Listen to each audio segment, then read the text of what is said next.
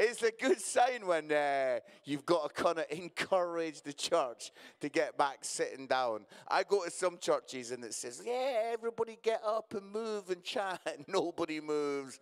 Everyone's like, I hate everybody in this church. I just want to stay in my seat. That's good.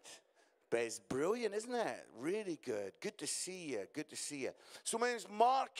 For those of you who have not seen me, I'm Scottish. Is there anyone else Scottish in the room? Is there? Oh, great. Yeah, good. We need to join together. Take the English on. Yeah. I'm married to Tamsin. And we've just had like a really significant birthday that we had to, when your wife's having a significant birthday, you've really got to get your act together. You've really got to put the effort in, yeah? Because you've got to make sure it's like one of those memories that are going to last forever. You can't just get them flowers from the garage. Do you know what I mean? Yeah. And so the reason why I was kind of fearful is because when my wife was 30, when Tamsin was 30, I got her 30 special treats for her 30th birthday. That's pretty good, isn't it?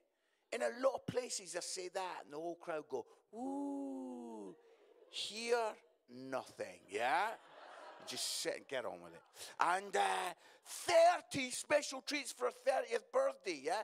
She's always wanted to go in a hot air balloon. So, number one, she went up in a hot air balloon. Number two, I let it come back down again, yeah? Because you've got to do that. You've got to do that or it's not a treat. And I didn't know. Number 5, she went to go for a hotel trip in Austria. We did that. Number 11, she's always wanted to go stock car racing. We went stock car racing. Wow. It's like, this is amazing. Number 18, money. Money was beginning to get a little bit tight, yeah? So I cleaned the shed. Yeah, that was number 18. Number 25, the money was totally gone. So I wrote her name in jelly beans, yeah? And that was... So 30 special treats. But all my friends were like, what have you done? What have you done? You've done that for our 30th. What are you going to do for our 40th? What are you going to do for her 50th? I'm like, oh, what have I done? And then I was like, no, it's going to be fine. It's going to be fine for her 80th birthday. I'm going to do 80 special treats, yeah? Number 1, a bungee jump, yeah? And that'll take care of the other 79. We won't need to worry about that. I like when people laugh and feel like they shouldn't be laughing. They're like, oh, that's not funny. No, it's all good. It's all good. Well, listen, I've absolutely loved being with you, and I just wanted to say to the guys here, they've looked after me really amazing. Thank you, guys. And they really have looked after me well, so I appreciate that. And I did ask for a postcard, though, and I never got that. And are you going to go and get it now? Don't get it now. Wow, I have enjoyed our banter.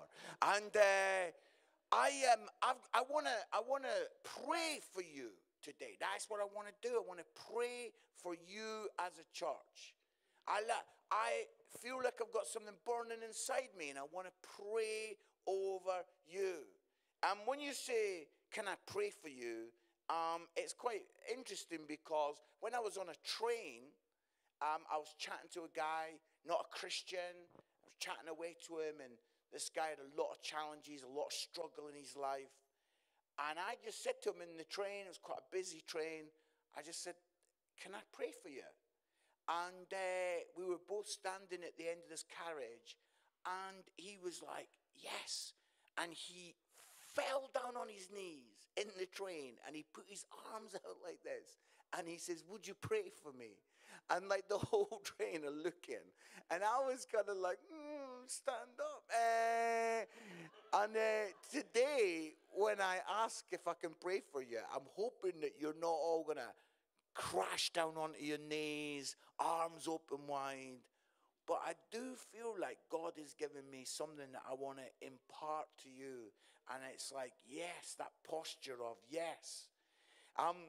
Everywhere I go, I love to hear stories, and people tell me their best story of what's happened in their church, and I like stuff that really makes me laugh. And my friend was telling me recently that they had a situation where lots of people came to the front, and they were on their knees getting prayed for, and the preacher was praying for them, and what he did is he put his hand on this gentleman's head and was praying for him. And then when he lifted his hand up, the wig came up with his hand, and the wig was on the guy's hand. And he was praying. He prayed for everyone right along the road with this guy's wig stuck to his hand. Oh, that is glorious, isn't it? It's like, trying to get rid of the wig. And also just for that gentleman, just to be there praying, and then suddenly his hair is left. It's gone. It's like, wow, that is amazing. Is your hair real, Daniel? Is it? Yeah, is it? Definitely real? 100%? Yeah. No, I know, because they would never make a wig like that. So the thing is,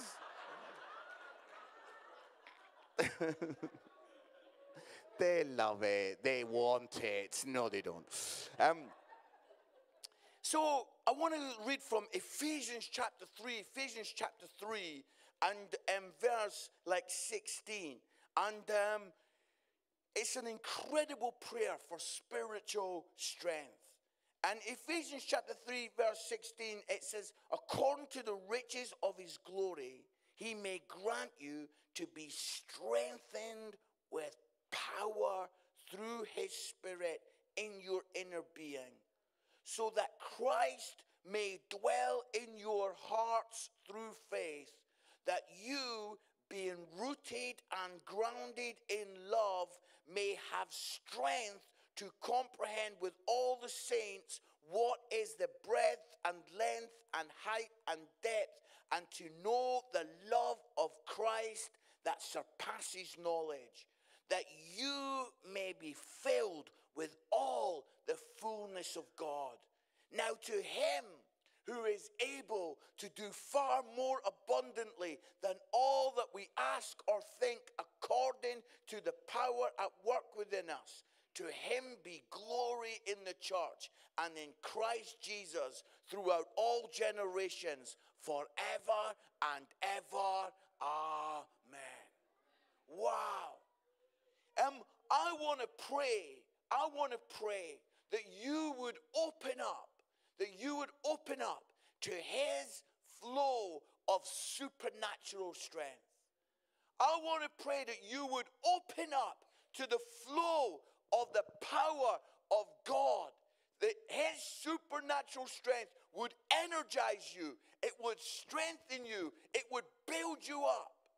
You see, I am so conscious in a room like this that lots of us are going from this place, and you have got big weeks ahead.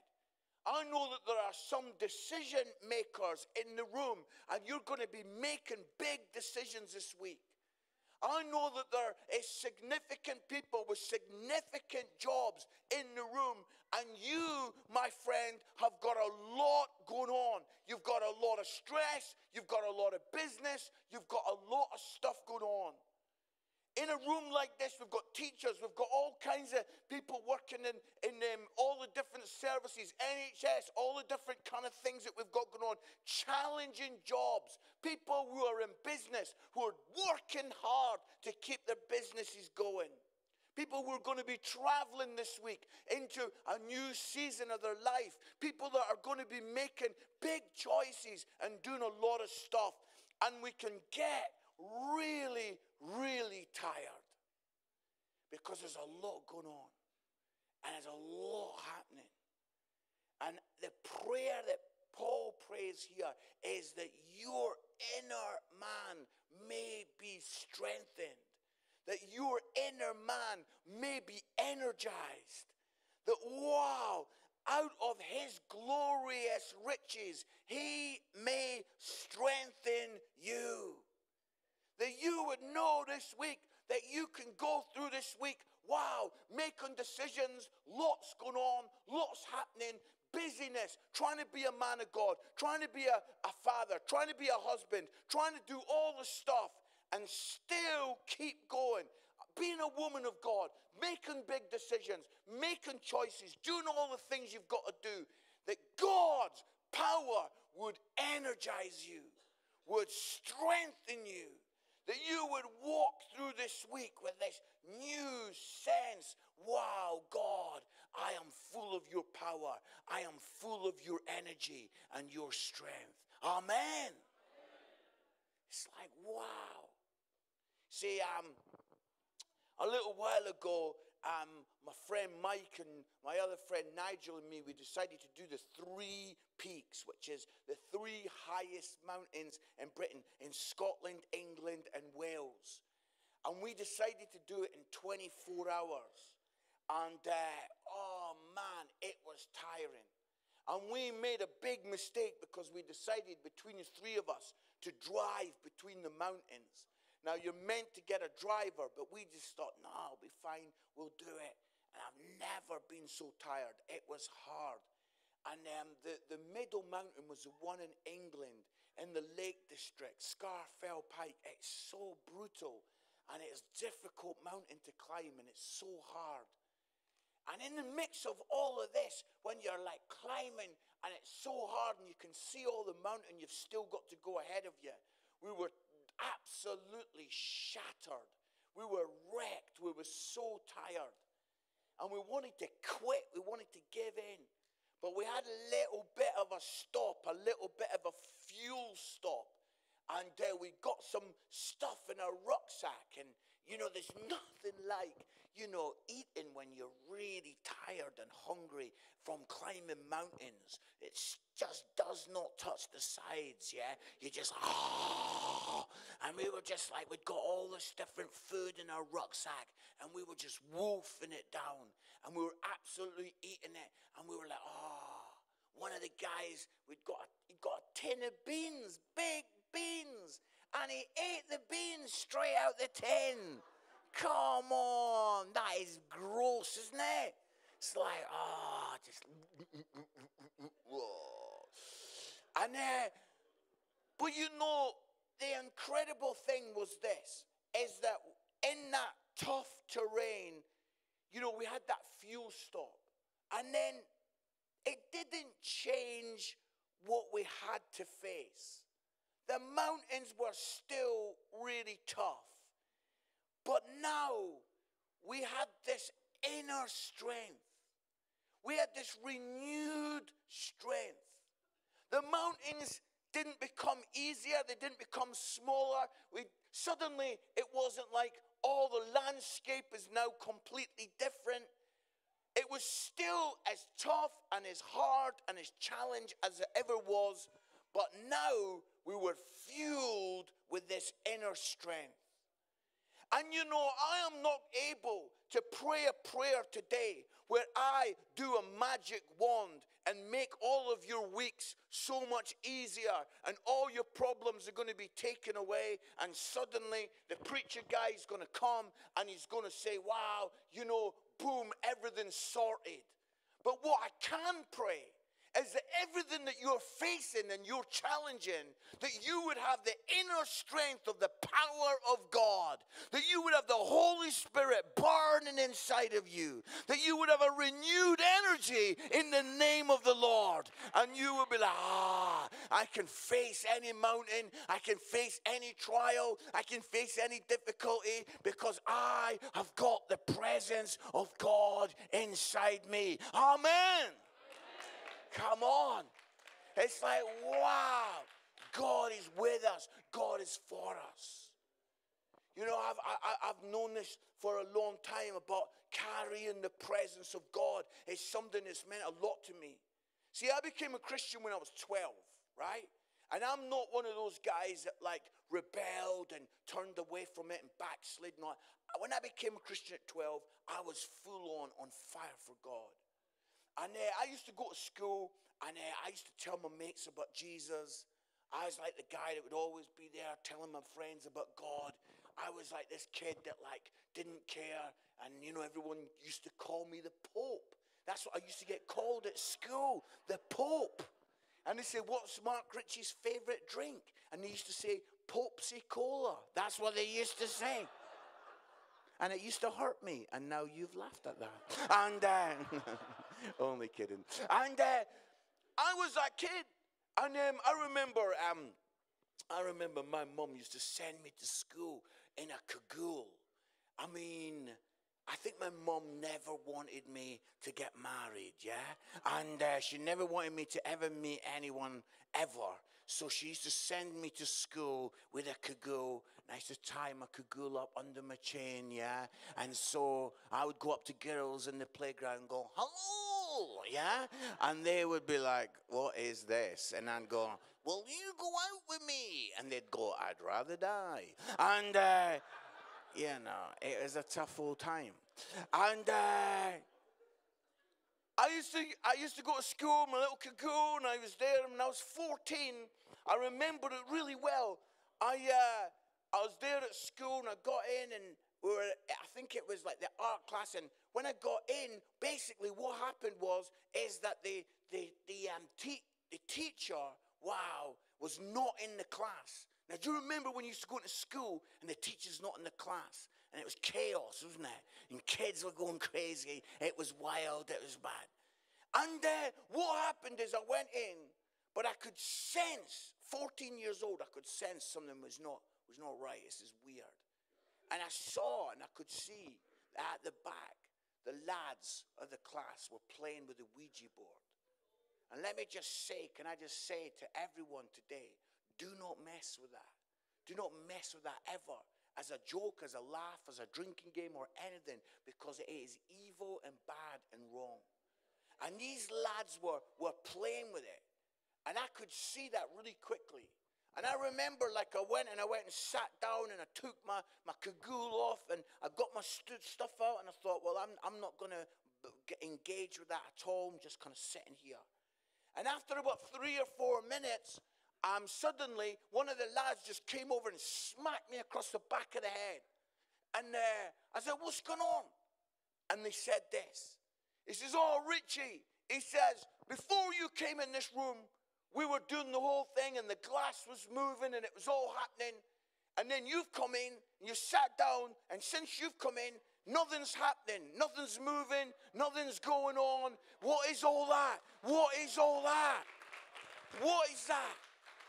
And he smacked me across the back. Then the teacher came in, and I remember going home, and my dad was a minister, and I remember saying to my dad, Dad, what is going on? I'm 14, I went into the room, you know, is it my cagoule? Has my cagoule got special powers? Is it the cagoule from the Lord? And he's like, maybe I should take that with me in places and just waft the cagoule around. And my dad was like, no. He goes, I'll tell you what it is, son. I'll tell you what it is. You are carrying the presence of God. You are carrying the glory and the honor and the beauty and the presence of God. And when you carry the presence of God, the enemy's got to flee. The enemy's got to disappear. And my prayer for you this week is going to be that you will be full of the power and the glory of God. That you will be full of the anointing of God. That you will go into situations where you're feeling stressed and tired and a bit beaten. And you're going to walk the glory and the honor and the goodness of God into that situation. You will know what it is to have victories. Hallelujah. I pray that out of his glorious riches, he will strengthen you. Maybe the mountain will not become less. Maybe the mountain will not become smaller. Maybe the challenges ahead for you this week are not going to be any different. But you will have an inner strength, an inner energy that comes from the Lord. That means that you will go into those situations and you will be victorious. Amen. Here Paul, his second prayer. He prays, how wide and long and high and deep is the love of Christ. And I pray that you would be open to his superlative love. His superlative love. That his love would absolutely flow over you. That you would be open to the love of God. You see, let me say it like this. I come from Musselburgh, just outside Edinburgh. And then my mum and dad moved up to the north of Scotland. And up there is some beautiful beaches. And these beaches are beautiful, big, white beaches with lovely sea rolling in. It is stunning scenery up there near Aberdeen. And I used to go up there all the time, and I loved it. It's amazing. And then one time, I went up there, and there had been some young lads that had stolen a car, and they had driven the car all through the town, and they'd driven it onto the beach, and the car was set on fire. And here we've got this beautiful white beach, stunning, glorious, looks so attractive. And then this horrendous scar on the beach, this ugly sight of this burnt out wreckage. It's disgusting and horrible. And I want to say, this is real talk, real time. There's some of us, we're sitting here and we've got wreckage in our heart. We've got stuff that has happened. We've got mistakes that we regret deeply. Some of us have come in today and you might be keeping your head down and you might be trying to avoid the preacher's eye, but the truth is that you've got stuff going on. That you've got some mess. All of us have messed up. All of us have done stuff that which we regret deeply. But I want to tell you, this incredibly beautiful and wonderful and powerful story is that, the story of that beach is that one day they had a storm and the waves came in and the waves crashed over that beach. And the waves, the power of the wave took all the wreckage off the beach and took any sign of scar, any sign of any wreckage was taken off the beach, and it was now just a beautiful white beach again. And that is the power of the wave. And I want to tell you that is the power of the wave of God's forgiveness. That the love of God washes over our soul and cleans us completely clear. That whatever you've done, whatever any of us have done, whatever mistake you have made, that you don't have to carry that through to next week, because his beautiful, powerful, superlative love is that he has wiped you completely clean. That there is not even a scar there. There's not even like a sign that there has been wreckage there. It is being washed completely clear. Amen. When my kids were young, we used to get them toys that we would find hilarious. My son got one of those Etch-a-Sketches. Does anybody remember Etch-a-Sketches? And he would draw things on the Etch-a-Sketch. The worst nightmare of a dad is when your kid comes towards you and he's drawn something. And he's like, Daddy, that's for you. And you look at it and you're thinking, what is that? I do not know what that is. And you look at it and you go, oh, it's a giraffe. No, so what I meant, a rocket, it's a rocket. And then he'd be like, no, Daddy, it's you. Oh, come on. I do not look like that. But my son, little boy, having a go, trying his best. But the amazing thing about the Etch-a-Sketch is, it wipes everything completely clear. And here we are today, all of us, we're trying. We're giving it a go. We're doing our best, but we mess up. But the wonderful thing is that the beautiful power, the blood of Jesus, washing it completely clear. Amen. Completely clear. Beautiful. And I want to finish by telling you my third point. I pray that you would be open to his supreme power. Thank you. Thank you for coming up. When the keyboard player comes up in church and starts playing, that means, okay. It's like we've heard enough now. Yeah. I think we're all in agreement now. Yeah, it's time to finish. Yeah. And I thought that was pretty bad until my wife has brought one for home. She's got a keyboard at home. She just starts to play. Okay, that's enough. Yeah. We've heard enough from you now. No, you have been amazing all weekend. Thank you. Yeah. And I want to finish by saying this. Not only do we pray, hallelujah, open up to his flow of supernatural strength. Not only do we say, pray that you would open up to his superlative love. But you know, I want to finish by saying, I pray that you would be open up to his supreme power. His supreme power. God is awesome, glorious, and powerful. And he can do way more than we can ever dream or imagine. He can do way more than we can ever believe or think. It's all there for us. I love that it says, now to him who is able to do far more abundantly than all that we ask or think, according to the power at work within us.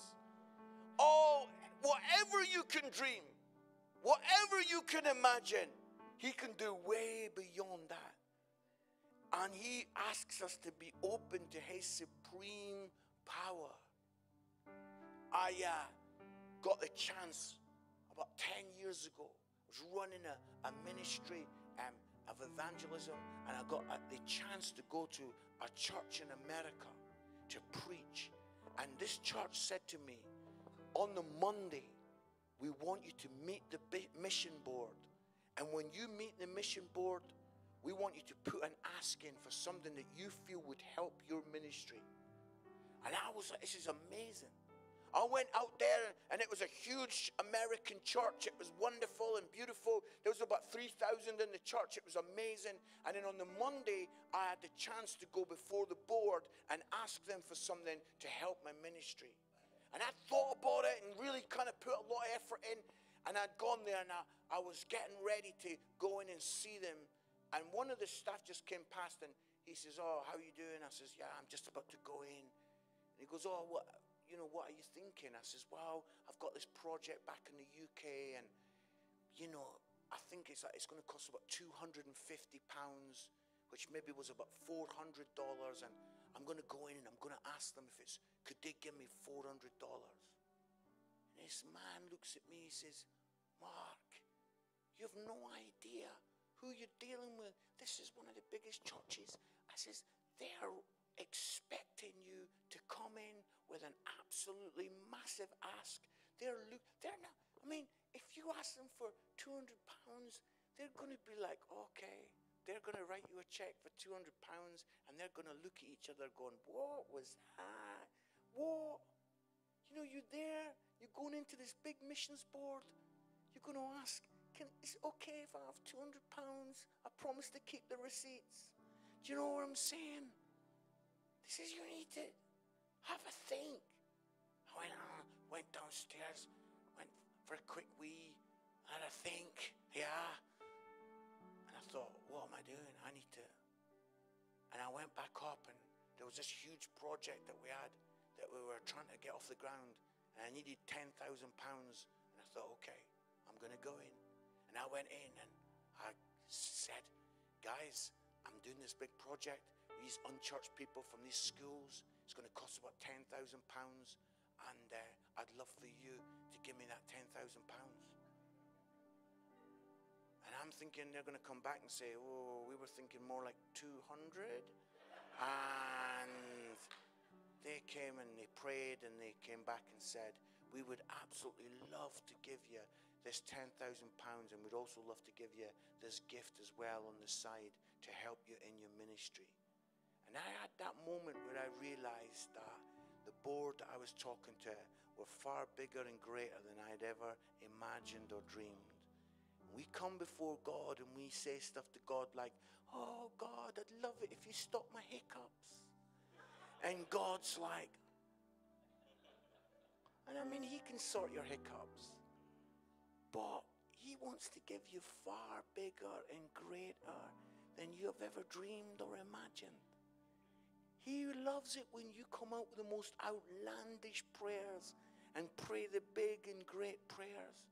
He does not look at you like you're stupid or think, what? Why would you even think? He wants you to pray the audacious prayer. He wants you to pray the prayer that says, God, I'm believing for big and great things. God, I'm believing for incredible things.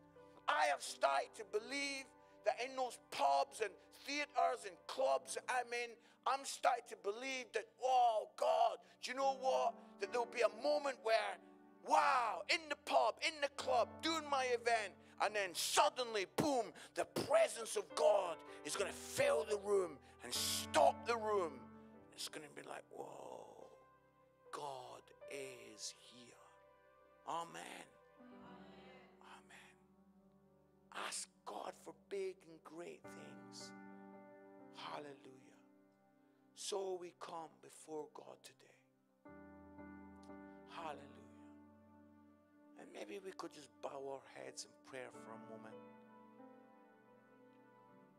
And I just want to say that I don't know where you are in the room, but I feel like there's someone and you've done some stuff that you feel ashamed of, that you wish you'd never done. The wreckage on the beach. We're going to call on the wave of the forgiveness of God to come and wipe your heart completely clean. Someone in the room that's like, Mark, I don't even know if I could tell you. I don't even know if I could tell you what it is. But it's bad.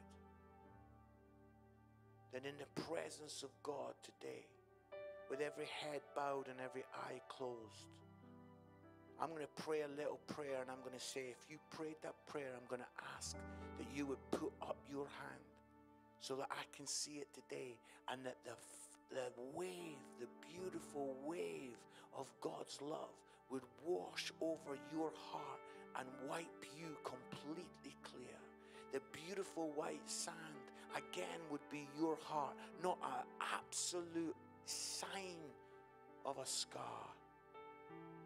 Hallelujah.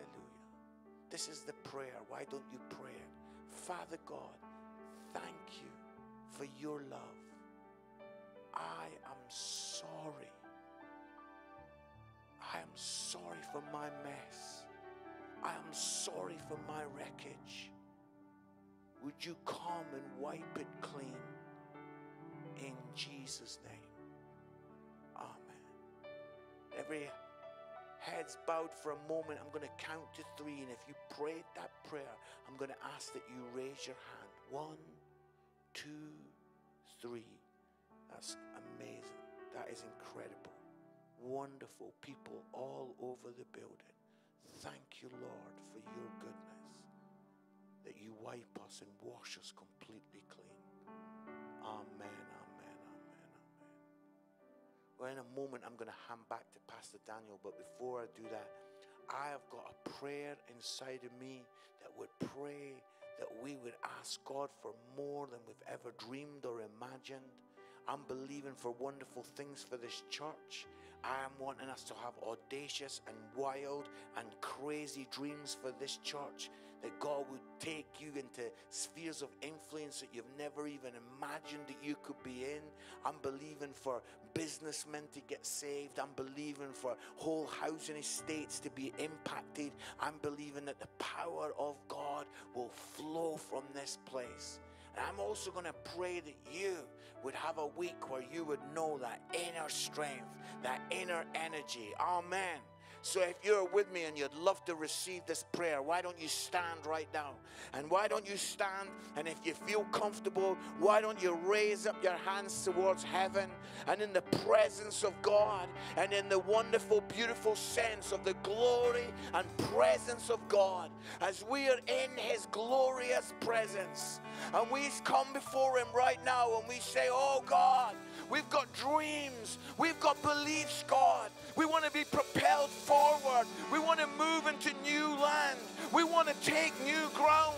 We want to go into new places. We want to go and take land that doesn't even belong to us, but we're putting our feet on it and we're proclaiming it in the name of Jesus. We want to come, Lord, and we want to walk the presence of God. And we pray in the name of Jesus. We come, God, and we ask you for big and glorious things. We come and we ask you for, God, more than we could dream or imagine. Hallelujah. And we pray right now for the power of the living God to come and to flow into our heads. The power of the living God to flow into our heads. That we would be energized by the Spirit of God to go and do that which you have asked us to do. In the name of Jesus. Amen and amen. God bless you.